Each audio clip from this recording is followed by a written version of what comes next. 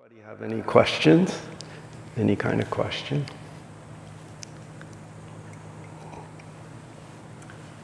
A few weeks ago, you mentioned to me a story about this guy you knew from Switzerland who could take his consciousness to somewhere else. And that, I was wondering if you could expand on this very interesting sounding story. This is very interesting if you've suddenly been bored recently. You know, we're halfway through the retreat, and actually once I heard there was a Chinese saying, if you have a journey of 100 miles, consider 90 miles halfway. So I recommend that. And then we can still keep enthusiastically putting our energy into each moment. But there's an interesting story, and it's, you know, Seung Sahn Sunim, we know, and maybe you've read the story, he did this outrageous, very difficult, very strong retreat when he was a very young man, and he had a great purpose and direction and a great motivation, and he actually got enlightened. But afterwards, he ate food too quickly compared to his diet, and he told us once his whole body swelled up, and he said any place you pushed his body, like this yellow liquid would come out, and he almost died.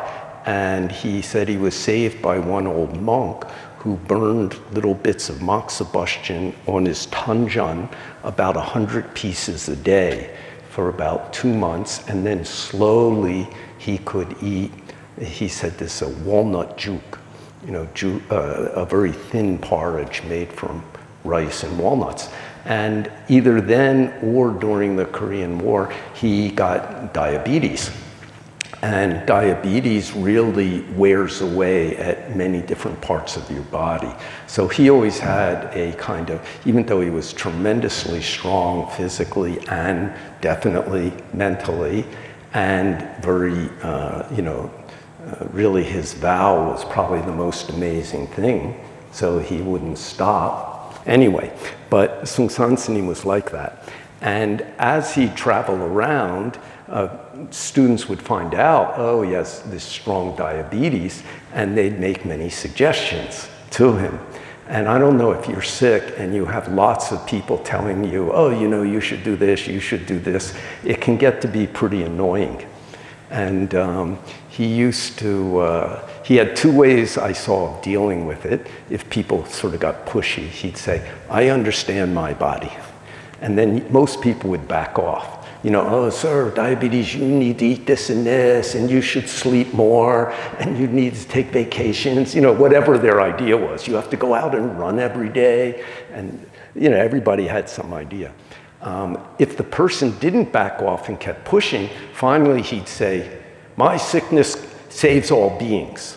And I thought, and then everybody would drop it then, you know, they would stop pushing. It's like, my sickness saves all beings.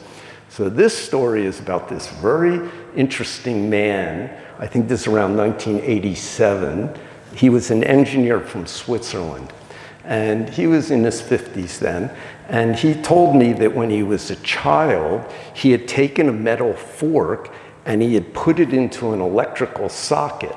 You know, kids do that stuff. It's like, oh, this should be interesting.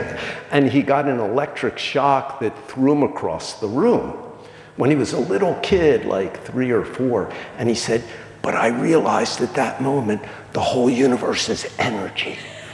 This is just another form of energy, you know? So he got something, but he, you know, he had no idea what to make of that.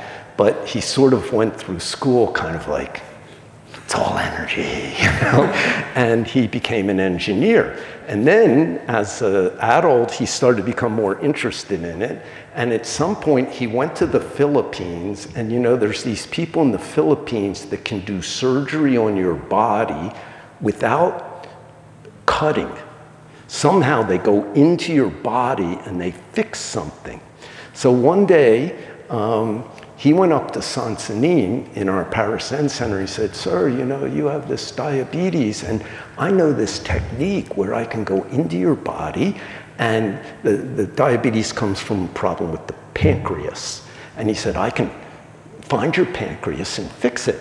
And Sahn Sunim was like, that's okay, that's okay. You know? And they said, no, no, really, I studied this, I can do it, and you know, I can fix it. And then Sahn Sunim said, I understand my body. And then he said, yeah, sir, but of course you do, but you're really a great person. And if you didn't have diabetes, you could even teach more people. And then Sahn Sunim pulled out the final statement, my sickness saves all beings. So he's like, okay, you know, he sort of backs off. Then anyway, at the Paris Zen Center, the meditation room was long and thin, kind of like if the altar was there rather than here.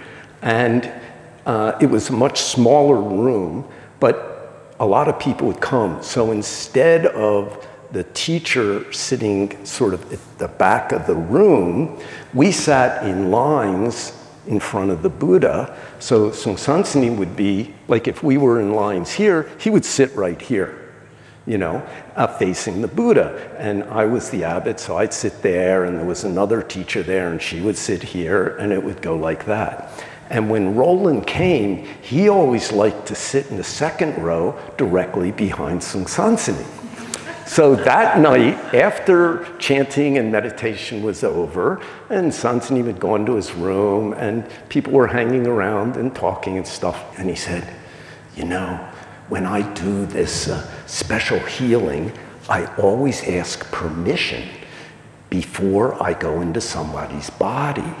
And I didn't ask Sahn Sunim, but I think he's such a great man. During meditation, I thought, I should just go in there and fix it, you know?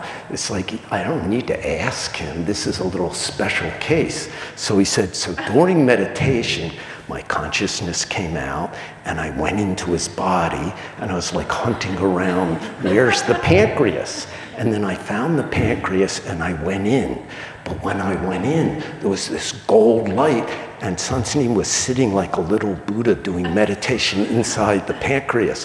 So I just bowed and thought, okay. And I went out, you know, yeah, I guess your sickness really saves all beings. Okay, that's the Buddha in the pancreas story. My sickness saves all beings.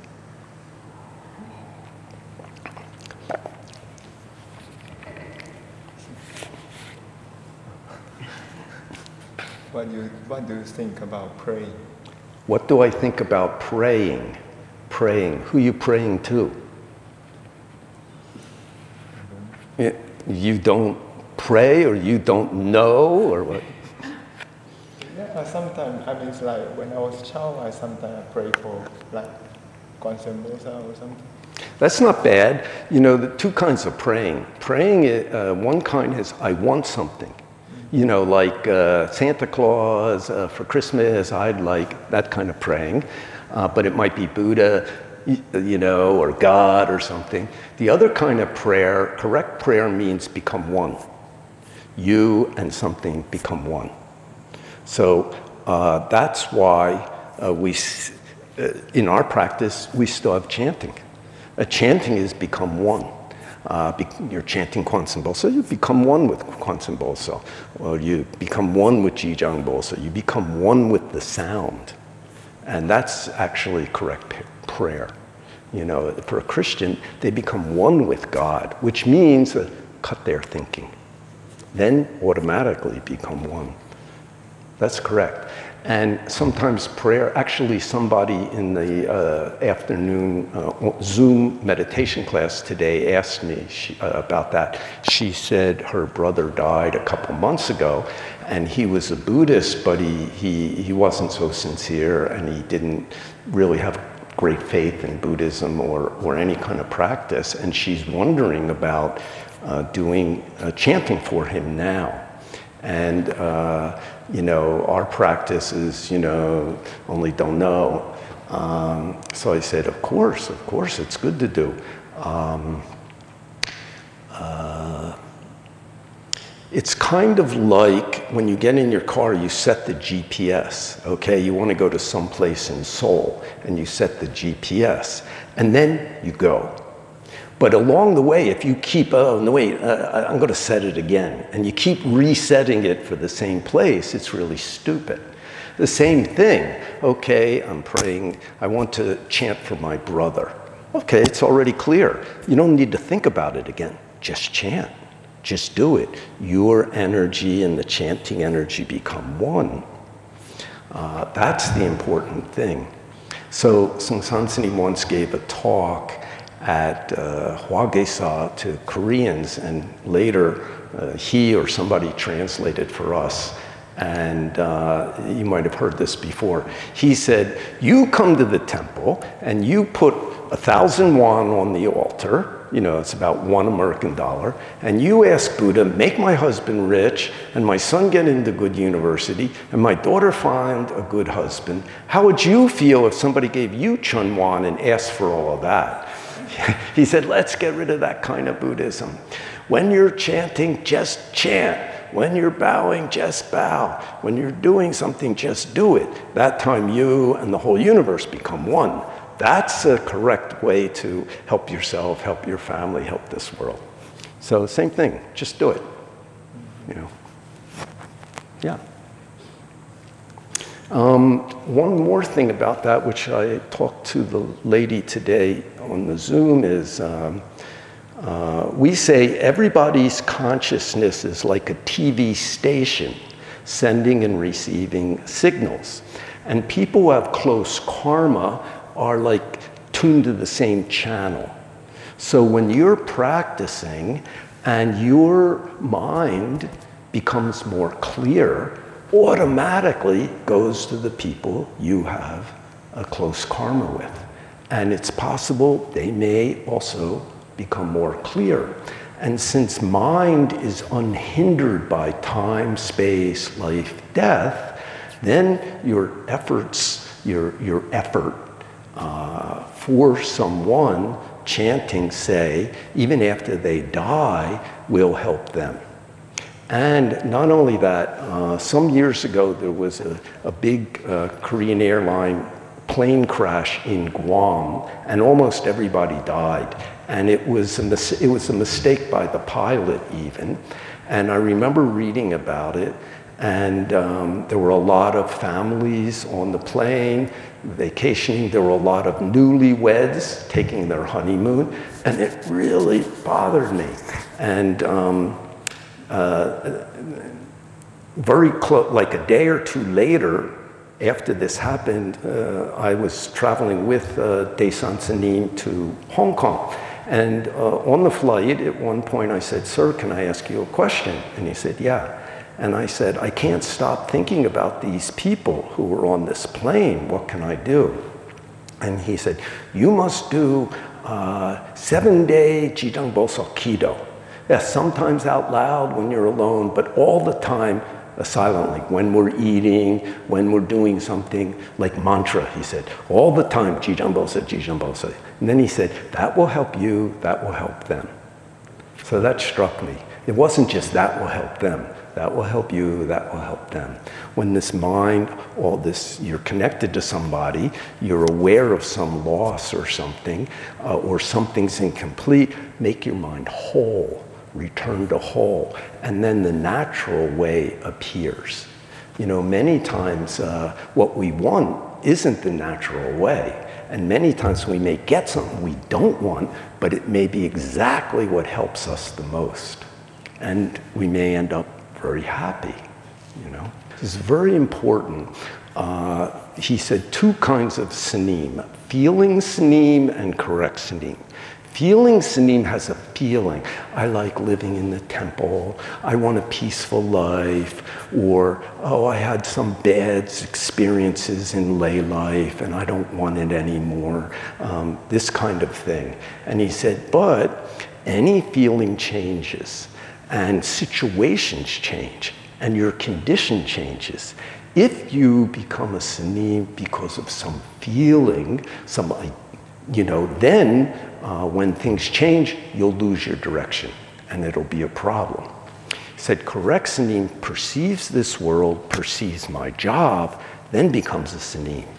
That will not be hindered by anything.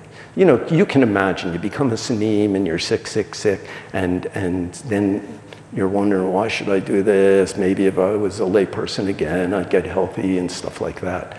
That's it being attached to your condition. If your original purpose is clear, then there's no problem. But you have to be clear and be able to do it. You know, for example, if you're, from Buddhist time, if you're missing a limb, if you are deaf, can't hear, if you're blind, he wouldn't ordain you. You can't ordain. If after you've been a Sunim a bunch of years and you become blind, no problem. You can stay. Okay? So Buddha is very clear. It's not just for my benefit to have some situation that I want. It's for others. So you have to be able to do it, you know? But if you put yourself in a situation you don't want to be in, you're going to have a problem if you don't know yourself. Or one day you'll figure it out, or you'll never figure it out. Until the suffering is great enough that either you get a big question or you do something really stupid that makes it worse. So even something that can be big suffering, if we have practice mind, later can be, wow, that helped me. I wouldn't have been here without that. Doesn't mean everybody should become a Sunim. It just means you have to understand yourself and your direction has to be clear. Then do it. You know, because impermanence, suffering, non-self, it's the same for everybody. Only what circumstances are you willing to deal with it in? And if that becomes clear, then you know, I have a great brother who actually told me about yoga first and gave me my first Zen story. A younger brother does meditation. Family life and working in the world really brings out his great qualities. So there's no one way. Well, there's only one way. Face my I, my, me, and become clear. Put it down. But the circumstances really it depends on if we understand ourselves well, then we can do it. Everywhere you go, every way you go, there's all kinds of challenges. So no one should think, oh, if I get this, I won't have challenges, or if I get this, then I'll be happy. It's not like that. From the sounds and the stories, it seems like Seung Sahn Sunim really directed people as well as encouraged their, you know, only don't know, go straight. But it seems like we don't get that from teachers here, or at least from my experience. Is that just depending on the teacher as well as the individual? That's a change maybe in the students, okay? I noticed the first, Sahn Sunim changed around 1984. Before that in America, he was very directive with people. If you were living in the Zen Center 3 years and still were single, he'd start pushing you to get married or pushing you to ordain. And if you got married, sometimes he'd say, soon make baby. He felt like two people married without a baby just becomes a stronger I, my, me. You know, baby will screw that up for sure and give you big don't know mind. Or you'll do something to those kids and that karma will come right back at you big time when they're teenagers, right? Or even the rest of their life. But around 84, he stopped doing that. I think he saw we say, Lynchie says, our school has no doctrine. I simply untie knots, okay? He just perceives where somebody's stuck and touches it, you know, frees it, gives you the opportunity to free it. And in the same way, my experience is the medicine, the teaching appears really in a way from the student. The student creates the teaching.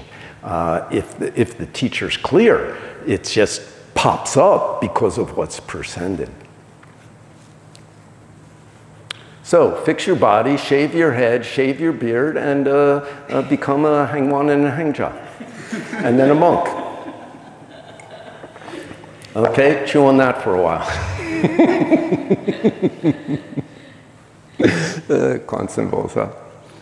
Other questions? Or only go straight, don't know. What? Get married and have a baby. What's that? Can I have a baby? No. Get married and ask your wife. It's better to do it together.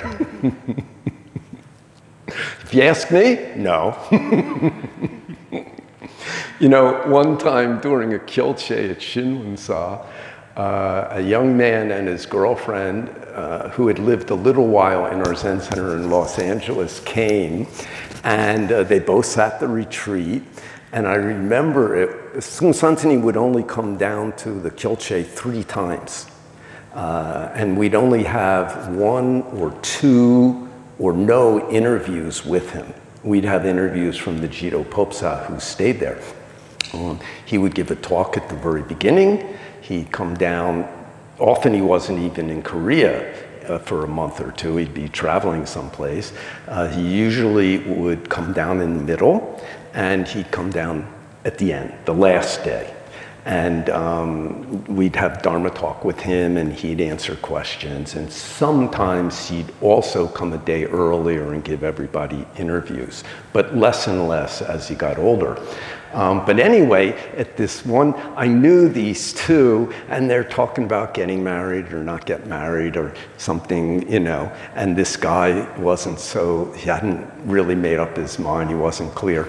And during the question and answer, he asked Seung Sahn Sunim, sir, should I get married or become a monk? And I don't know if Sahn Sunim knew that his girlfriend was there, but he said, why ask me? Next question. And I thought, I don't know if you knew that. That was brilliant. You know, don't touch that. You know, why ask me? You know, that's between them, you know. And, you know, any therapist says, don't get in between the patient and their mother. You know, well, it doesn't only mean mother, but, you know, don't get in between these 2 people who are trying to decide something. Yeah. So that first time when I went in, I was, you know, 27, I think, and actually I remember clearly, Sahn Sunim was cutting his nails, and I knocked on his door, and I said, sir, can I talk to you? And he said, oh, come in, come in. He put everything aside. Oh, what do you want? And I said, can I become a monk? And he said, why? And I said, why not? And they said, no, no, no, why is very important. And he told me this, feeling Sunim and correct Sunim and so forth. So I realized I wasn't clear about it. And so I said, what should I do? And he made, years later, I realized he simply was totally like a mirror, perfect reflect where I was at. He said, you follow Georgie and Mubul Sunim. And I realized he picked the strongest practicing male in the Zen Center who happened to be married and had kids, and the one American monk who was in the Zen Center, and he told me to follow them. And when he said that, I realized I'm going to have to figure this out myself. You know, he's not going to say this way or that way. He reflected my mind. I don't know this. I wasn't thinking, should I do this or should I do that? I wasn't even thinking about it. I just got this feeling after a year, you know, or this idea, I guess, I want to be a monk. And, but he just like reflected it, okay? So, but he, you know, understood how to, when and how to push people. And at a certain point, he saw people weren't so open to being pushed anymore. And so he used a different way, you know. But some people he would, you know, it's dependent on the person. And many people like me, he a little bit put a roadblock up. If I had answered differently to why, then he might say, oh, okay, very good. You become Hangja, and then after 1 year we check, you know, something like that. But he saw, and he just met that very clearly. And it took longer for me. I needed to digest something. And I think he was right. If he had made me a monk just excited, like, oh, another Western monk, it would have been a problem a couple years later. It's better I got the problem out first, in my case. In my case. Everybody, we don't know how we're going to learn what will be helpful. So that's why we only go straight, don't know. And like both Dae Sunim said, try, try, try. So anybody have another question? Okay, you have a question. I'm wondering, in other Buddhist traditions like Theravada and Tibetan, so they kind of, meditation, they have like a lot of different techniques which they use, and you also build up, like first you start shamatha, and just the breath, and then the body, and then maybe like nimitta and jhanas and all kind of stuff. And, but kind of in our style, you just show up on the first day, they tell you Pansabosad or what am I, and just keep on doing that till the day you die. Right. So I'm kind of wondering why, you know, how come other traditions have different kind of stuff when we just use this one thing, keep on with it, and we don't have any build-up of kinds of meditation or something. Yeah. People have different karma. So Buddha also gave different kinds of teaching to people. Sometimes we say Theravadan Buddhism is like riding a bicycle. You know, you follow the teachings, get on the bicycle, and you save yourself. Mahayana is like driving a bus. You have a way of going, and you invite a whole lot of people to get in the bus with you, and you all get saved. And Zen is more like a rocket or a missile. There's no road, just boom, go to the end right there. So yeah, that's Zen style. And it doesn't, for some people, that's not what's going to benefit them. You know, so everybody has to figure it out. Yeah. If you're already doing it, don't check. And then the next step will appear. Yeah. So, yeah, people say, how come, you know, there's no stages and there's no this and yeah, Tibetan Buddhism, you know, even the preliminary teachings are bowing, mantra, visualization, and offerings to the guru, you know, the developing of devotion and appreciation and gratitude. And Zen is, you know, who are you? So, and it's not necessarily one's faster or one's slower. It's what way do you decide to try? You know, I mean, a jet plane is the fastest way to Busan.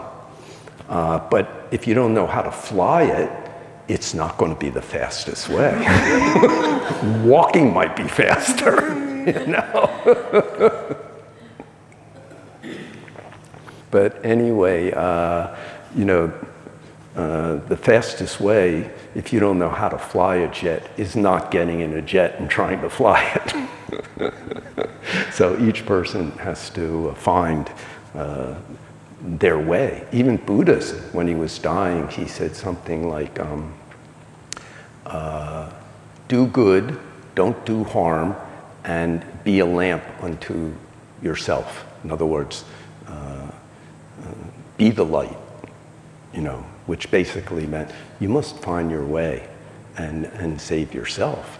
Of course, saving ourselves by ourselves is almost impossible.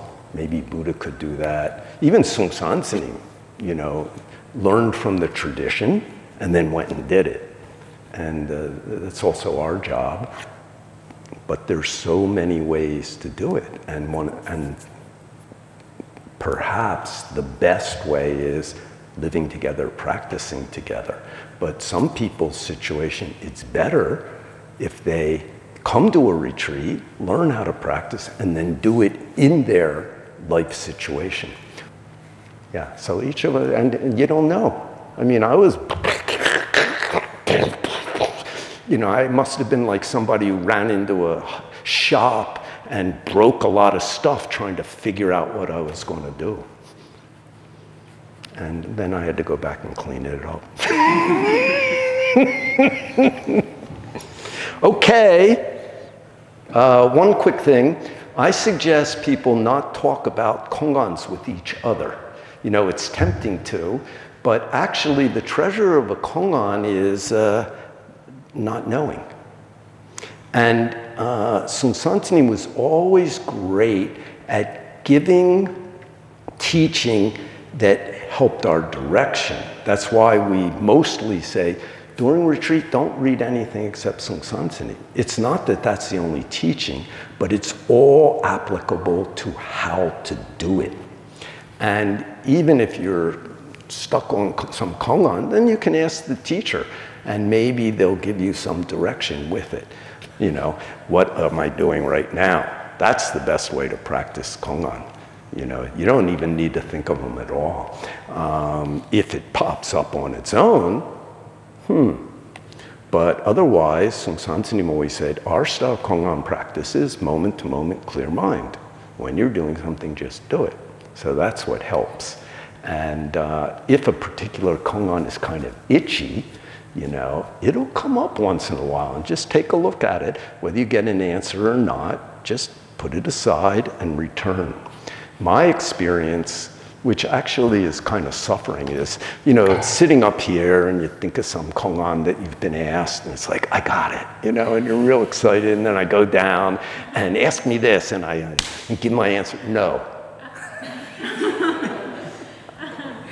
And I'm just like stunned, you know. And so during the next week, I'm saying, of course, now I got it, now I got it, you know, and go down to ask and give an answer, no.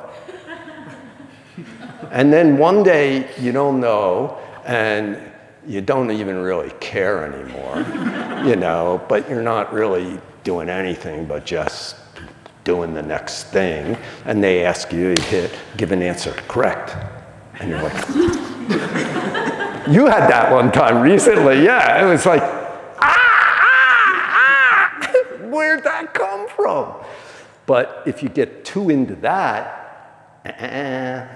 you know, don't even hold that. It's like, okay, that's cool. Now what? You know, that's important. Now what? So there's one woman in our Chamsan Band, and I had asked everybody a kongan, and then the next week, I think she was sitting one of these retreats a few years ago, and she came in and she said, ask me that kongan from last week. So I asked her, and she got it correctly. And she jumped up, and she was bouncing around the room, so happy. And my first thought was, that's not going to last long. And then, okay, time to give her, I gave her a new kongan hit. She gives an answer, she's wrong. And she slams the book shut, and she stands up, and she walks out really pissed off. And I knew that would happen because she was like so happy getting it. That means she's probably going to be so unhappy when she doesn't get it. Enjoy it, and then just drop it. So, you know, I asked a lot of people this kongan about how do you get the chicken out of the bottle without breaking the bottle. So I like that kongan because when I got it, it was sudden and stuff, and it's kind of cool. I think it's a cool kongan. And what happened is Seung Sahn Sunim had gone to America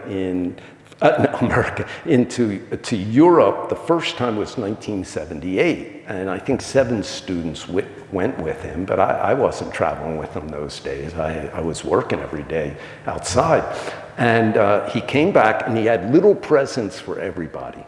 And I was doing something in the Zen Center office this is the funeral parlor, and Sahn Sunim came in, and he brought this little glass bottle, toy glass bottle with a chicken inside and a cork, you know, this kind of thing that sticks in top of a, somebody I mentioned cork, they didn't know what it was, like a wine bottle, okay? And so he asked me the question, and I'm holding it, I go like this, and then I pull the cork off. And he goes, no, no, no. And he turns and goes away. And then I'm just looking at it and stuff, and then another answer appears. And he turns around, he says, correct! And he's happy, and I'm happy, and he turns to leave, and to myself I say, a little slow. And I suddenly feel, as he's walking away, he heard me checking, and he reached back and he whopped me on that back of the head like this, you know. And I thought, this guy is so moment to moment. I get the correct answer and he's all excited, and the next moment I check and he whops me. That's correct life and Kongan practice. Moment to moment. So you can be very happy, and then what now? Okay, don't keep holding it. And same thing with food. You know, when our retreats, we used to have no food outside of mealtime, and sometimes the food wasn't even that good. No drinks either, just water. In the beginning, I don't know, we had some weird idea about, you know, you got to torture yourself a little bit. But breakfast was my happiest moment of the day, you know, and I'd like mix all this stuff in with the porridge and everything. And I'd always take my time with the last spoonful. And like at lunch, I'd make sure the last thing I ate was something from the lunch that I liked. And you know what I found? 5 minutes later, it doesn't matter. You know, it's like, it doesn't matter what you ate last. It doesn't matter how much you loved it. It's gone. Now what? So enjoy while you're doing it, and if you get an answer, enjoy. If you don't get an answer and you're pissed off, enjoy being pissed off for a moment, and then come back to now. Because even if we become Buddha, moment to moment, return to don't know, or we soon will have a problem, okay? So anyway, have a great dinner, and the last thing that you eat, maybe it's like what, be sure it's your favorite thing from the dinner, and then 5 minutes later, see what difference it makes. Anyway, all the meals have been really good, so thank you very much, kitchen master and kitchen staff, and don't stop, okay? Keep making nice meals, please. Thank you.